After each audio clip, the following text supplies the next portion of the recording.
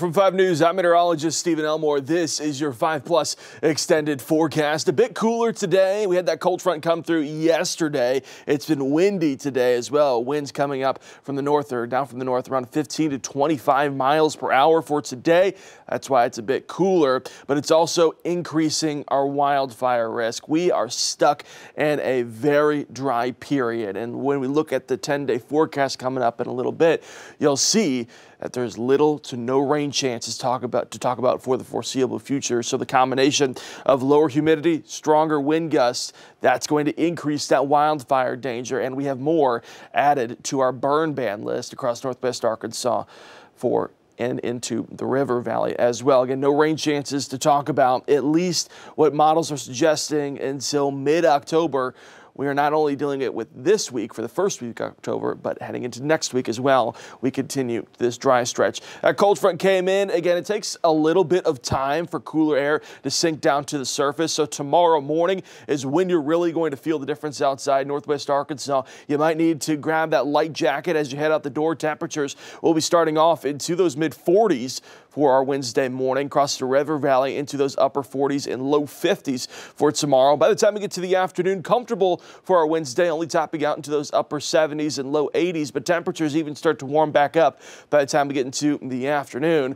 Here's a look across the river valley. Daytime highs back up into those low 80s for tomorrow. Still a very comfortable day, not as strong as winds either. Wind gusts only going to peak up around maybe 10 miles per hour for tomorrow. Really just going to see another day full of sunshine, and it's still going to be a little bit cooler for our Wednesday. Here's a look at that burn ban list. Madison County was added yesterday. Now Logan County was added for today. And we said this yesterday. We said if these trends continue to track further, where it's looking like there's going to be low humidity, strong winds, and no rain chances, we wouldn't be surprised if we saw more counties added to the burn ban list. So we got one more today in Logan County. Won't be surprised if we see others in the foreseeable future if we continue diving into this drought-like conditions outside that are favorable for those wildfire risks like we are in right now. Here's a look at the drought monitor. Today's Wednesday. We're going to get an update for tomorrow, or excuse me, today's Tuesday. We're going to get an update for Thursday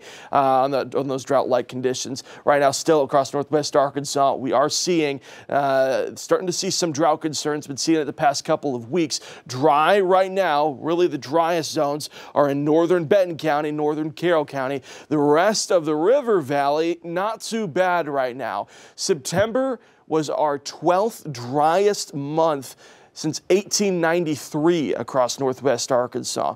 Since 1893 across the river valley, it was our 21st driest September ever on record. So why isn't the river valley showing up on the drought monitor? We had a very abnormally wet summer where just in August alone, we had over 7 inches of rainfall.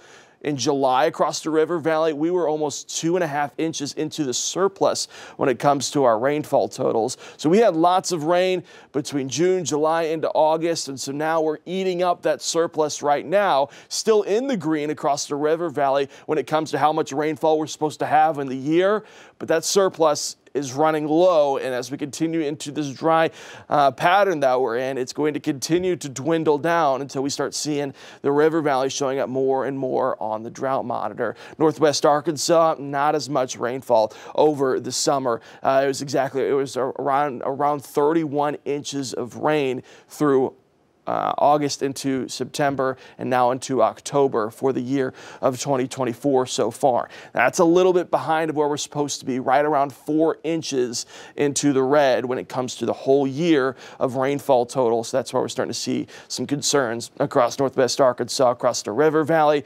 Still in the green right now, but if we continue on through this period, we're going to continue to see those dry-like conditions. It's not only the lack of rainfall that's increasing our wildfire danger, but it's also the low humidity. Yes, it feels amazing outside. Dew point values only into those 30s and 40s. We got a nice breeze coming from the north, plenty of sunshine out there as well. It is comfortable as all get out. but it is really not in favor for those wildfire concerns. Lower humidity is going to increase that wildfire danger. Again, dry over the next several days. It's also going to get warmer as well. We warm up pretty much the rest of this work week into Friday. Temperatures climbing back up into those upper 80s and low 90s. Another cold front comes in by the time we get to the weekend. That's going to cool off temperatures just a bit. And then another cold front comes in by the time we get to Monday. So we've had 3 cold fronts this week. One passed through yesterday, 2 more to come, and none of them are bringing any rain. Just going to bring some cooler air with it. So temperatures expected to warm up through Friday. Get a weak cold front to come in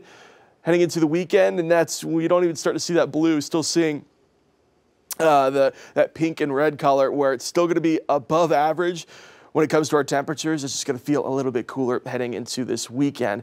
Reinforcing cold front comes in by the time we get to the start of the week. Afternoon highs over the next several days, again warming up through the end of the work week, back up into those low 90s. Cold front comes in for the weekend. That's going to bring some relief. And then a secondary cold front comes in to the start of next week, and that's going to really start to bring in the cooler air. Unfortunately, again, 2 cold fronts still to come this week. No rain chances whatsoever. Getting really unlucky when it comes to those drought-like conditions. Across the river valley, temperatures warming back up into those low 90s by the time we get to Friday, and then we're only warm for one day. Unfortunately, that's coming for all those football games coming up this Friday. Going to be our hottest day of the week once again. Sunshine. Not too bad in the way of humidity. Dew point values should be around those mid to upper 50s, low 60s. So just a little bit of that mugginess sneaking back in, but still going to be our warmest day of the week. Still need to hydrate throughout the week as well. Cold front comes in for the weekend. Another cold front comes in by the time we get to the start of next week. And those daytime highs, Monday, Tuesday, starting off next week, only into those low 80s. Should be a nice start to next work week. Morning temperatures, again, for tomorrow morning. This is something that we haven't talked about yet either. Wednesday morning, you might need that light jacket across northwest Arkansas. Again, it takes some time for the cooler air to sink down to the surface. So once we get into tomorrow morning, that's when you're really going to start to notice the effects from the cold front that we had overnight last night. That's when it's going to be the coolest outside. We'll warm up once we get to the afternoon, and morning temperatures climbing back up to those mid to upper 50s throughout the rest of the week. And then to next week, we get those 40s right back into the forecast for those morning temperatures across the river valley. Nice morning for our Wednesday morning. We'll warm up throughout the rest of the week and into the weekend. And then by the time we get to early next week, start to see that cooler air coming back once again. Cool air is nice, but we need the rain. And look at these rain chances throughout the rest of this week, through the weekend and into next week. Nothing whatsoever to talk about. Every day is pretty much sunshine. It's going to be filled with above average temperatures for this time of year. Now that we're in October, should be a little bit cooler than what we're seeing this week. Shouldn't really be talking about those low 90s still, but unfortunately we are later on this week. Should be a little bit cooler, and we should see a little bit more in the way of some rainfall as we continue to see this dry stretch the rest of the week. Above average temperatures, like we mentioned, over the next 6 to 10 days. And then take a look at the precipitation outlook for us. You see, it's not only us, almost most of the United States at this point, going to be seeing a very dry pattern over the next 6 to 10 days. And if we look even at the longer outlook, this is 8 to 14 days. Take a look at this date. This takes us all the way out until the middle of October. Above average temperatures sticking around, and when it comes to the rain, not much to talk about whatsoever, unfortunately. We talk about the drought conditions, how that's going to affect agriculture. What it's also going to affect is the fall foliage, and when we're getting into the fall season, people get excited to see the colors. This is not great for it. This is going to really turn those leaves from green straight to just dying and withering away, turning to that brown color. So might not be seeing those vibrant colors as much this year. 10-day forecast for you. It's going to look like it's broken, but it's not. Plenty of sunshine pretty much every day the rest of this week, through the weekend and into next week. Got multiple cold fronts in between those days as well. But we're going to see temperatures warming up by the end of the work week. Then we get to the weekend, get a weak cold front to come in. That's going to bring down temperatures just a bit. Another one comes in for the start of the week. That's going to really bring down temperatures. Morning temperatures starting off into those 40s on Tuesday of next week, and then heading into tomorrow morning again, that's going to be starting off into the 40s as well. Anytime we start to talk about the 40s, that's kind of like the light jacket weather that you may say, hey, it's a little bit chilly outside this morning. It'll warm up this afternoon. Outside of that next cold front that comes in for next week, daytime highs, we're talking about Monday and Tuesday there. They're just only topping out into those upper 70s. As we get into later on into the week, temperatures start to warm back up into those low 80s. Across the river valley, we'll see those daytime highs warming back up into those low 90s heading into Friday. Cold front comes in for the weekend. That's going to help cool down things briefly. And then we cool down again heading into Monday and Tuesday. Again, 2 more cold fronts to come this week. No rain chances whatsoever. Pretty much the rest of this week through the weekend, early next week, or throughout most of next week, looks like right now, plenty of sunshine almost every day. So the first chance that we have at some rain, we are going to be going crazy for these forecasts because we need some rain back into the forecast, and it's just not looking like we're going to have any time soon. From 5 News, I'm meteorologist Stephen Elmore. That's your 5+ extended forecast.